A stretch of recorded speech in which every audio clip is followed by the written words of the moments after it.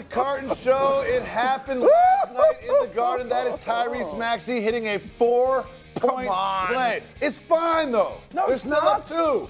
Now they're up 3 because Hart missed a free throw, and then this happened from the logo. Dagger. Hit the rim. That did not win the game. The game went into overtime, where the Knicks started well, and then it all fell apart. Craig, lifelong Knicks fan, what is your first reaction after this, and how concerned are you about the rest of the series? It's as Sixer fans know after game 2, it's a gut punch, right? And your heart feels broken, and you're angry. You want to yell to the moon, and there's nobody there to answer your yells because you watched it happen, you know it happened, and you can't go back in time and change it. You can't teach Josh Hart how to not front rim a free throw at the end of the game. And you remember that in Philly, he missed 2 free throws late in the fourth quarter, and Brunson had to save his ass by making 2 in a possession after that. Josh Hart's been great, and he's done a lot of the intangibles, but that's what he's going to be remembered for, not making a free throw in the fourth quarter, which would have given the Knicks a 4-point lead. There's a very strange thing. What's the phrase you use when you've been kidnapped and you start feeling for Stockholm syndrome? Yeah, whatever that is. I have that. I'm in a very comfortable place. I've been here before. Yes. All right, 2013, the New York Knicks lost Game 5 at home against the Boston Celtics, a game they were favored in, and it was the same stuff. Oh, no, the sky is falling. Went to Boston, boom, took care of business, got to the second round. Years before that, Indiana Pacers, not the Reggie Miller game, but the year before that, same exact thing. Lost Game 5, went on the road, won Game 6 and 7 to win that series. So from a fan base standpoint, acknowledging that nobody on the Knicks today was a part of those teams, from a fan standpoint, I have been here before. I've been here, I've sucked it up, and I've come out the other side with a series win. Not guaranteeing that's going to happen, but I know what this feels like because I felt it before. What's troubling about it is how it happened and the things that you're alluding to right there. Josh Hart missing a free throw. But I want to back the clock up, Timmy. Yes. Because to me, the Sixers were done. They were dead with about 5 minutes to go in the fourth quarter. The Knicks went on a run. They go up 6, just under 5 minutes to go, and they get a turnover. All right? And this is the possession where they get the turnover, okay? Loosey-goosey, Knicks are going to break, and Josh Hart overthrows Anunoby there on what might have been a breakout, right? Right. Up 6. And at that point, I'm yelling at the TV, stop, just slow it down. No. We were up 6. We got possession. Right. Let's get into our half-court set. Let's get a good shot. Let's go up 8 or 9. And then you put your foot on the neck of the Sixers. It's a wrap.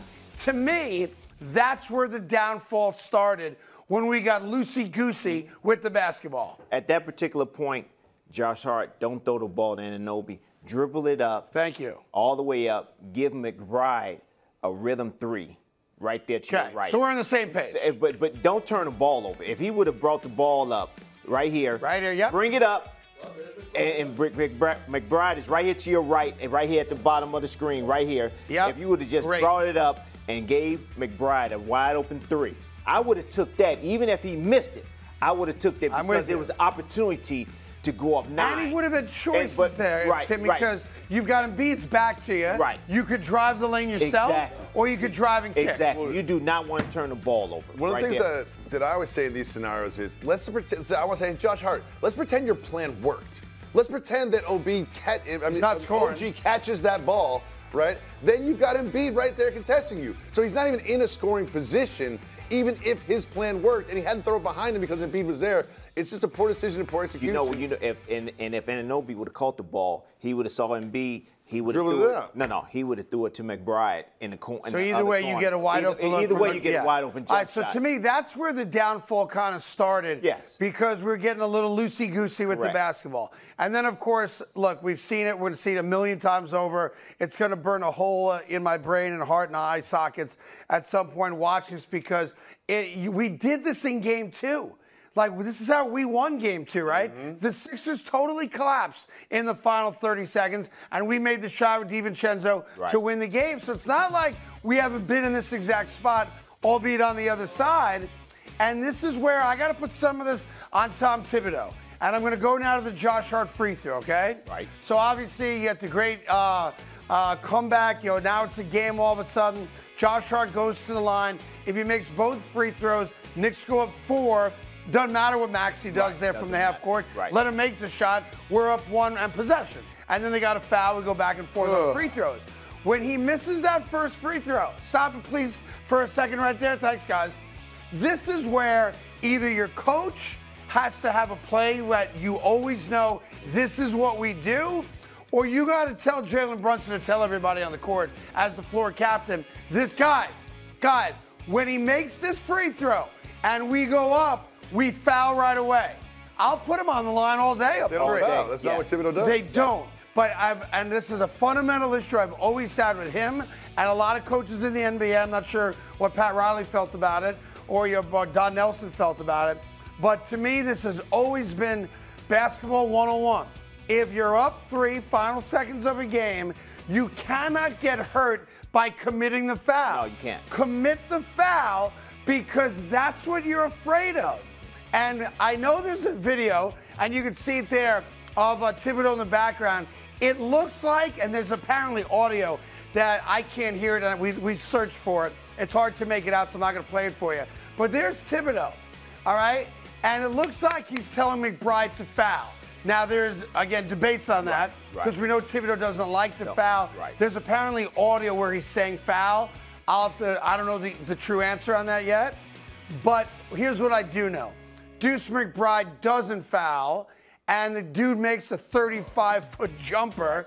And what are you going to do about that? Right. So, in that instance, when you miss the first free throw, Tibbs should call Jalen Brunson and McBride over and say, look, if he makes this, we fouling. Yes. Yes, if he makes this, we fouling. If he wants him to. Now, maybe he didn't want him to. If he wants him to, all right? Or we're not going to foul. But you got to coordinate and talk to your guys and tell them what you want. Now, let me ask you a question. Is that something you guys just know, if we're in that position, this is everybody's role? Or no, does you the talk coach, about it. He has to tell. You got to talk about this. This doesn't happen in the game. This happened at shoot around. This happened in practices. This happened, at timeouts. You always talk to your team and say, anytime this happens, look at me because I'm going to tell you to foul. Stan Van Gundy is a big time. He going to foul. Right. I know Don Nelson. He's going to foul. Pat Riley, we not fouling. We going to play position And that's just defense, his belief, so you know it. Okay. And that's the way it is. Some coaches are like that. And bottom line is this. The dude made a 35-foot three. I mean. Like, that's why tip the cap. Yeah, you got to tip the cap on that.